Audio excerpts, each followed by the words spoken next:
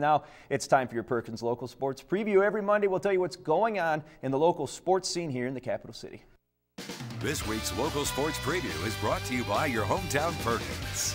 And oh boy, we got a full plate at the local sports buffet starting tomorrow over at Capitol High, where the boys basketball team will be hosting Butte at 7:30. Then Wednesday we head over to Carroll for the men's and women's doubleheader against UM Western.